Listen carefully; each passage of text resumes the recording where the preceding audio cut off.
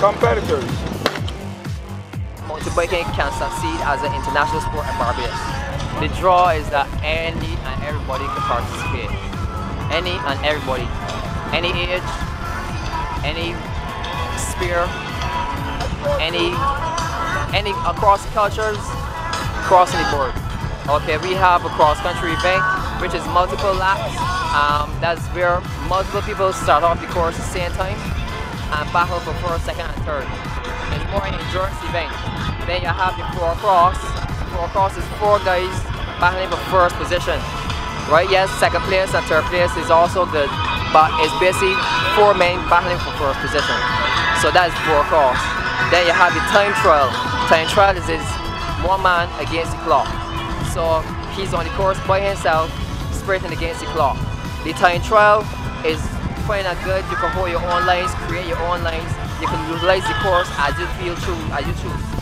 The 4XFour, on the other hand, you have to hold your line because you have 4 people that you're riding with, or I should say 3 people that you're riding with, including yourself.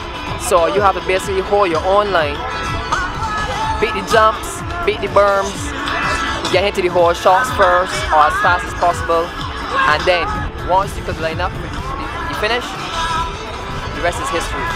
So basically that is it. Cross country, multiple laps, first, second and third. 4XFour, the most exciting.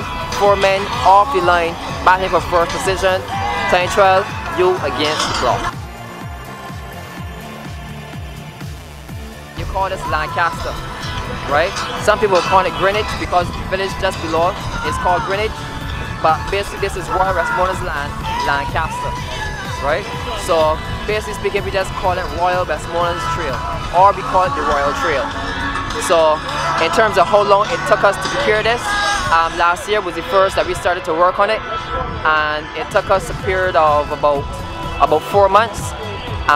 Bobcats, manual labor, you name it, the full works, spending weeks out here, you know, doing every single thing under the sun, well under the moon as well too, because we did some nights out here working as well with the Bobcat. But basically every single thing under the sun we basically had to do, right, by hand, and then actually bring in the Bobcat to then cut certain areas, but majority of the work was done by hand. The hose, the collins, or the cutlass as some of us know it, the saws, the hand saws, you know. So basically it was more manual labor than really engine labor. The length for the track is roughly over 2.5 miles. Basically it's a bit longer than last year. It was grueling last year, and we decided, well, we want to get the guys in competition for the international meet, so we decided we can add on some variations to it to make it a bit more longer. So basically speaking, the course is a very, very exciting course. You have the climbs, you have the descents, you have your little berm, you have your little drop off, you have your little technical sections that will cause the back wheel to get out of hand, you have the steep drop offs sections where that you have to brake the bike if you choose to brake it right down to a crawl and then right. So basically cross-country course is a very, very exciting course. Getting the guys out in terms of age groups, getting them out so that we could get to know who the cyclists are and prepare them and train them for the international meet. The international meet is going to be more challenging because you can have people from the outside now coming in to compete on our soil. So at the end of the day, the young ones is the perfect ones to train.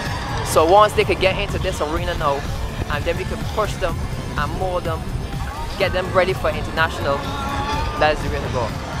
Prepare them for maybe X Games, you never know.